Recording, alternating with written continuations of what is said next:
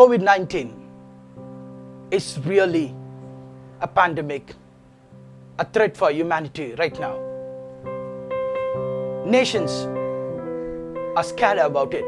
In India, it's a rising threat. But as an NGO, as a voluntary organization, our concern is about the poor people, migrant workers, disabled and vulnerable families. When they run out of stocks of the day-to-day daily needs, that's where we find a great challenge and opportunity. We as an organization, DCF, has decided to plunge into action at this time of crisis with safe and security.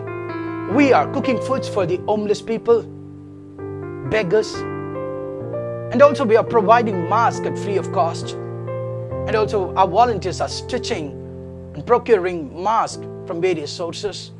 We're also planning to create sanitizers for these people and also provisions for most vulnerable families and differently abled ones. I'm so glad that our volunteers are day and night working towards this sacrificially. I salute them and I hope you will also do that same. And I also take this opportunity to salute all our government authorities, government people, corporation workers, sanitation workers, medicos, doctors, nurses, police officers who are tirelessly working for the welfare and in this time of distress. We are here to serve people, and if you want to help them in any ways, reach out to us.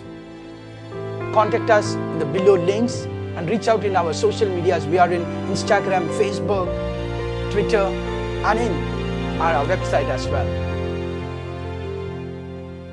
Let us together raise and win in this hour of need. Stay safe, stay strong, stay together, stay at home.